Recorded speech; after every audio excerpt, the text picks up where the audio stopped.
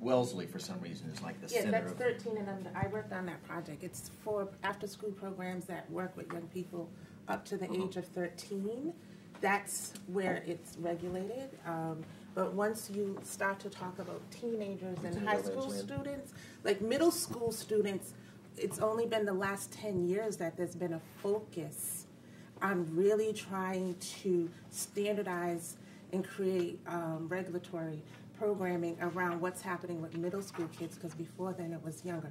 But anything that happens for high school folks, for teen centers, drop-in programs as they're named, recreation centers, even YMCAs. I ran a YMCA program for a long time. My teen program had no regulations that I had to follow, but I had, for my middle school program and elementary school kids, there was all kind of standards and policies that I had to follow, from how I kept the place clean, to what was my curriculum, to what was the health standards in the bathroom, to how many kids could be with one counselor. None of that exists in teen programs, and oftentimes those programs for those 14 and up, you have one person in a space with multiple young people, and none of that becomes standardized. So I agree, in that younger age, there's all kind of standards,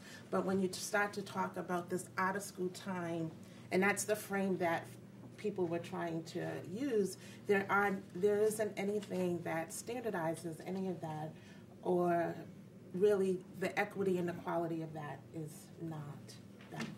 The other after-school issue in there is the co-optation by No Child Left Behind. Yes. Which the big federal funding stream basically gives you brownie points for aligning your after-school programming with your state standards around No Child Left Behind, so that a service that used to be about compensating and making up for stuff that wasn't happening during the school day is being used to do extended school day on the cheap. Very quickly, and there's another point that I wanted to emphasize that Marion made, which is related to the mental health and the fact that there aren't enough services being provided to our kids that are being exposed to some form of violence. And there's a range of violence that our kids are being exposed to, and it's a form of trauma that they're not really being treated for, and it does have impact then on their abilities to function in all kinds of ways, whether it's employment, furthering their education, etc.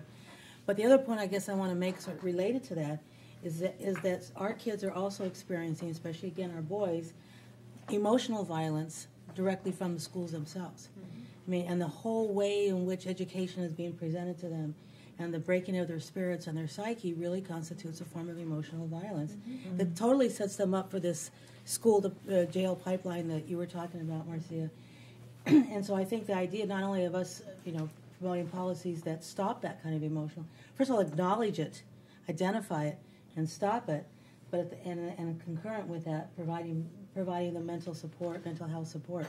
Because even culturally, we don't, and especially boys, that age, we don't need mental health, or we don't need, somehow it's sort of a stigma for them, and yet somehow to make that more culturally acceptable, I guess, and provide those services in a way that's safe and really results in a healing, so we can break that cycle, because it's that perpetual experience that keeps them also trapped in that cycle.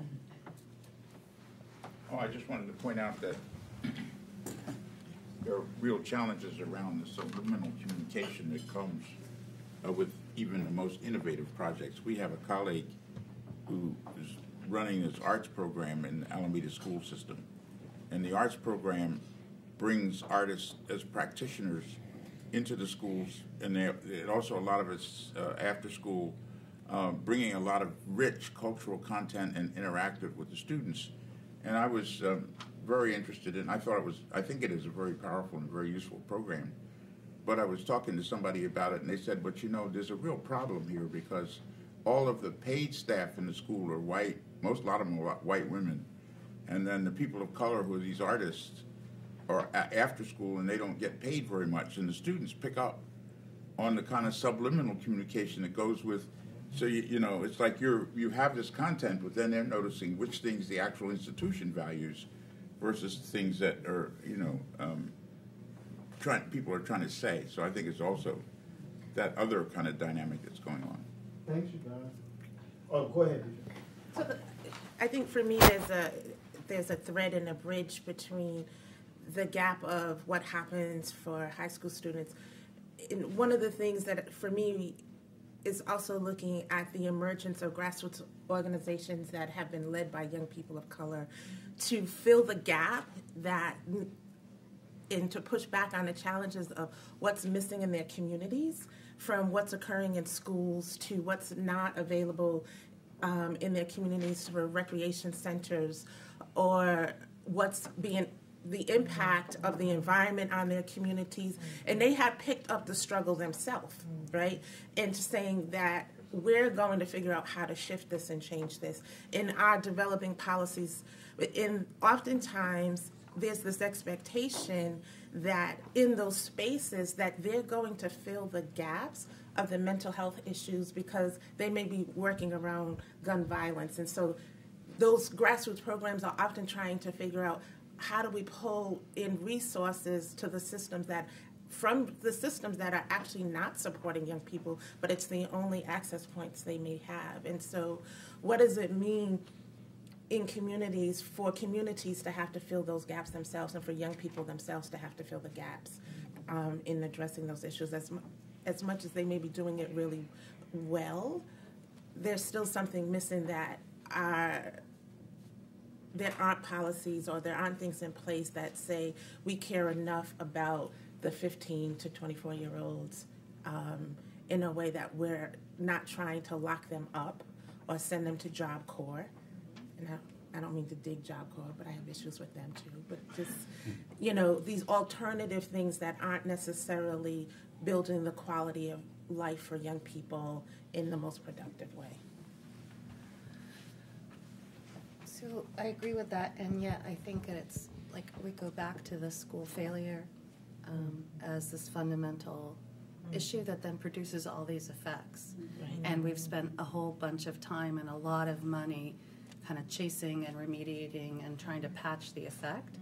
And I think that and a lot of my generation's leadership, social entrepreneurship leadership went into that and is in that. And I feel like we're chasing after the effect rather than really focusing with laser sharpness on what is the cost of school failure, right. What do we need to do, like how honed in are we on that set of core functions and results. And so, if a school has a robust intramural and collegiate competitive athletic piece, if a school has a robust music and arts curriculum, right? If there are robust student kind of governance dimensions in the school so that there is, a civic pathway. I mean, there are all these things that we have jerry-rigged externally because they don't exist in the institutional space that we formally have to fulfill that. So I just worry about where we put the, where we put the downbeat.